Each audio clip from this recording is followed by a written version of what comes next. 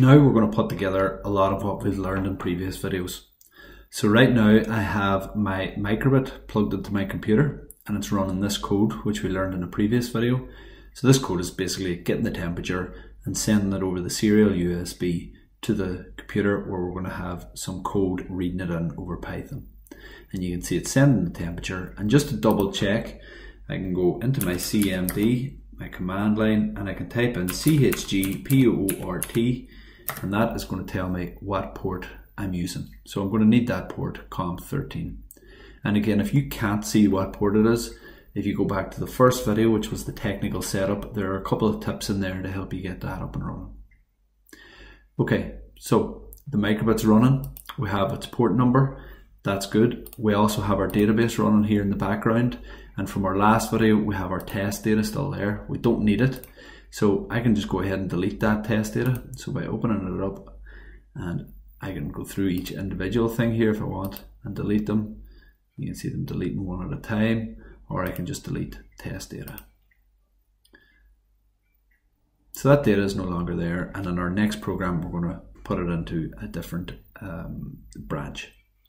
So just returning to our code, this is the same code from the last video. The only difference is I've added a couple of comments just to keep on track of what we're doing. And next up, we're kind of going to repeat some of the code that we did in previous videos about the Microbit. So I'm going to add the code that we have done in a previous video to this code in such a way that we're now going to send the temperature from the Microbit through the Python up to Firebase. So again, apologies if you know this code and you've seen it already. I'm just going to go through it again manually and just explain each step as we go. So I'm going to add the other imports we need. So we need date time. We're going to need the time library, and we're going to need our serial library. And we're going to have our connection, as we know, to our database, but we're also going to have our connection to our serial device, which is going to be our Microbit. So the serial setup needs to be done again, or you can just copy and paste it from the last one, and we're going to call it ser, and I'm going to use the serial library.serial. And don't forget the baud rate, or the rate of transmission, is going to be 11.5.200, and just make sure it's the same rate set on the Microbit. Our port, as we just saw, is going to be COM13. And finally, we're just going to open that port for use. So again, we just do that once. It's not inside the while loop. And we move inside the while loop now. And of course, instead of us asking them what the temperature is manually to enter it, we're going to be getting that from the Microbit. So we're going to create a variable, Microbit data, and we're going to convert it to a string as it comes in.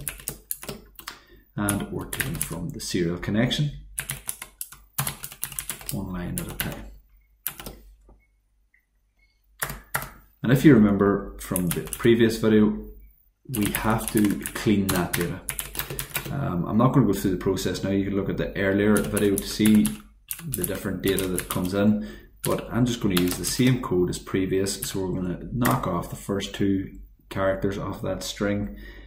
We're going to do some replacements in. So we're going to replace from temperature. We're going to replace blank spaces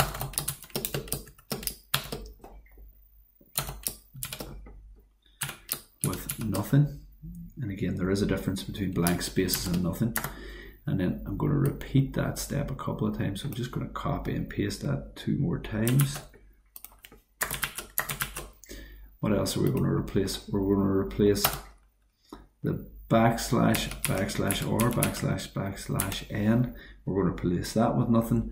And finally, down here, we're going to replace a single quote with nothing. And the last step, at that stage, it should be just the number. We're going to convert that number into an integer. Okay, so hopefully these steps will read in the data from the serial connection, store it in Microbit data, then we're going to use Microbit data, cut off the first 2 items, save it as temperature, and then replace some unuseful data to end up with just the number.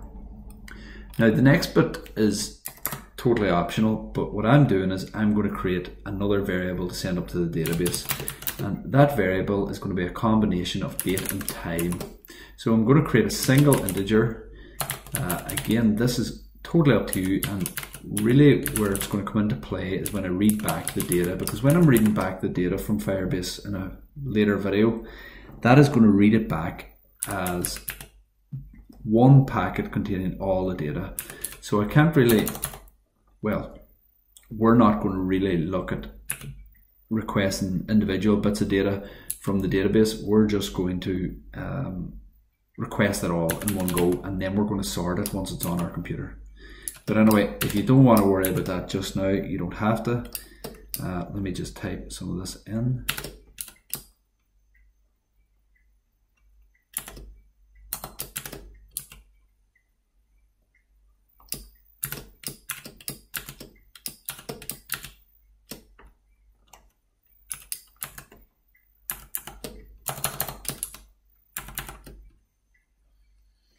Okay, that should do it. So that variable now is going to contain a single number that's a combination of the year, the month, the day, the hour, the minute, and the second. And I'm going to use it, like I say, later on in a later video to sort my data. So we have created a dictionary already previously in the previous example. I'm going to edit that dictionary now, and well, actually, I don't have to edit the first one because it is temperature, so it's going to send up the variable we want. But the second one, I'm now going to call it a timestamp, because that's really what it is. And instead of John Smith, I'm going to put up the name of my timestamp, which is now. So those are the two bits of data I'm going to send up to the database each time. Again, we're going to need our result post. So again, we're just going to post the same data. We'll not put it up into my test data this time. We'll call it maybe my temperature. And again, that's just a location folder or a branch within the database. We're going to print the result, and as usual, to make sure that we're getting our unique key. And finally, we're going to time.sleep. We don't want to be bombarding the database with readings every single second or multiple times a second. So that's why we're going to put in the time.sleep 5. And once, if it ever breaks out of the while loop, we're going to put in serial.close. Now really it's not going to break out of that while loop, but it's just a matter of putting that in there and keeping everything nice and tidy. So that's going to close the serial connection. Okay, so we're ready to run the application. I just had to change that to a uppercase S from a lowercase s, so I didn't spot that the first time round. So let's run the application and see, does our data successfully go up to our Firebase.